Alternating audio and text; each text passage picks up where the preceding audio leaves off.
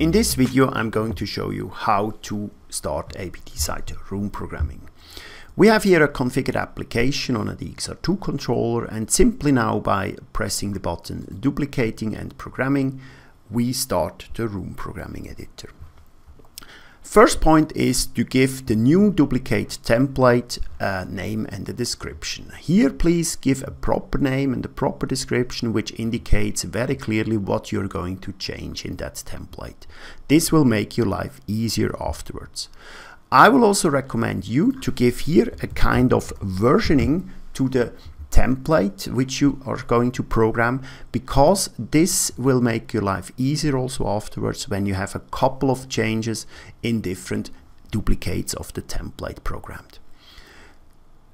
When you have done the name and the description, you simply press here OK, and this will start the ABT Site Room Programming editor, and then you're ready to go for your changes.